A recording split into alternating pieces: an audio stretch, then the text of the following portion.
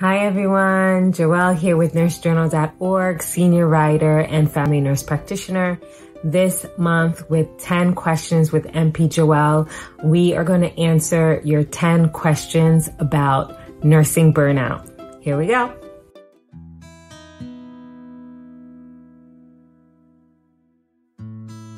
The World Health Organization recently redefined burnout.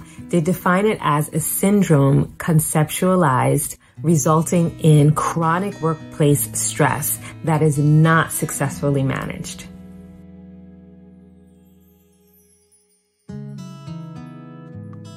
A survey of over 50,000 registered nurses in the United States showed that 31.5% of them left the workforce in 2018 due to burnout.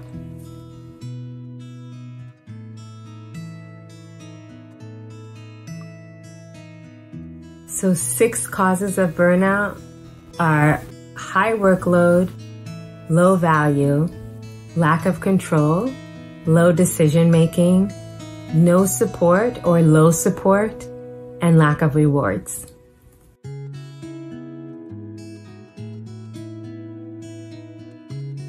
So there are 5 distinct stages to burnout. The first one is the honeymoon stage. Second one is balancing act. Third, chronic symptoms. Fourth, crisis stage. And fifth is enmeshment. And enmeshment is when you are burnt out and you don't even realize it.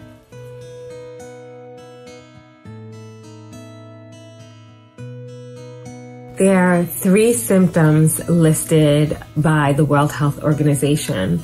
The first one is increased exhaustion or fatigue from the job. The second one is increased distance from your career or having negative thoughts towards the career. And the third is professional productivity, so a decrease in productivity.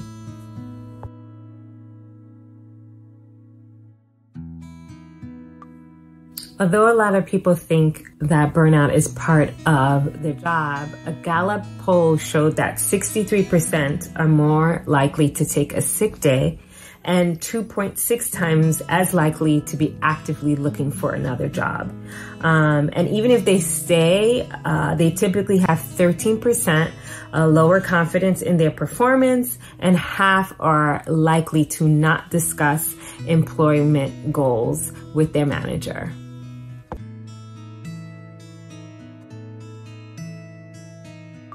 First, you want to make sure that you're treating your employees fair.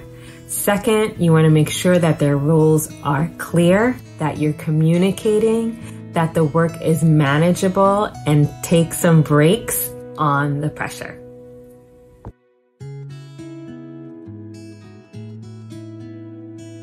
Yes, first you want to acknowledge that you are burnt out and start analyzing your signs and symptoms.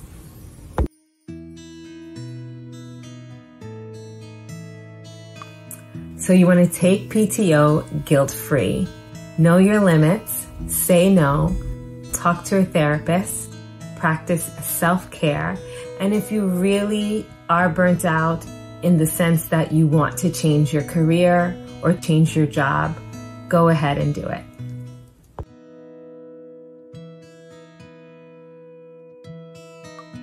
There are 2 burnout measurement tools. The first one is the Mashwash Burnout Inventory and the Copenhagen Burnout Inventory tool. You can find both of them on Google.